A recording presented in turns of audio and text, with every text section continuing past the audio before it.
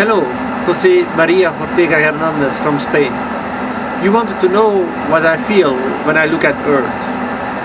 Well, of course, first of all, our Earth is magnificent, and when you look at it, it's really wonderful, and you really have a wonderful feeling that we are so lucky that we live on this beautiful planet. Come and have a look with me at the same time while I'm talking here. As you can see, we have a really great planet with the blue seas. We don't see a lot of the atmosphere, and that gives us the impression that our Earth is really vulnerable. And that is really what all the astronauts think.